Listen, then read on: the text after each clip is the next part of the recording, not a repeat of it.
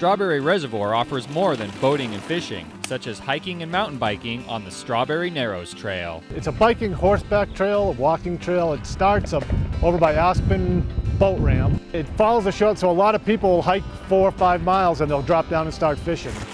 From Aspen Grove, the ride is narrow single track, popular with mountain bikers.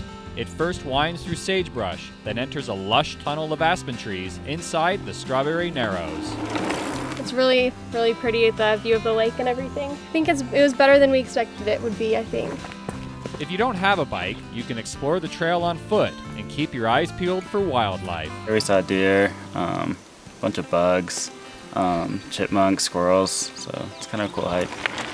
The trail contours on the mountainside 12 miles to Renegade Point, but you can make it an out-and-back adventure as long or short as you want. With sweeping views of the lake from on high and boats like ants far below, you get a whole new perspective of the reservoir from the Strawberry Narrows Trail. So if you're at Strawberry to camp or even to catch a tagged fish, you might as well grab your hiking boots or even your mountain bike. Check out the Strawberry Narrows Trail. And while you're here, take a photo and send it into our photo contest. You might win our big prize from Camp Chef. Now let's send it back to Adam for this week's Snapshot of the Week.